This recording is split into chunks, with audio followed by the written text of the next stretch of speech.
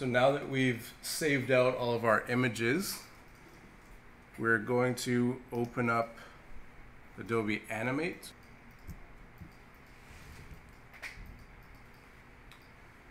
Okay, so we'll have our timeline, which is down at the bottom here, which is where we're going to add all of our keyframes and our tween animations. Over on the right hand side is where you'll find all of your tools, like your selection tool, text tool, pen tool, and your shape tools. And then we're going to be using our properties panel as well as the library panel. So your library panel is where you're going to import all of your images to where you can drag them onto the stage, and your stage is your artboard.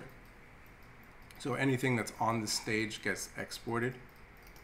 And your property panel allows you to either animate objects or change their appearance.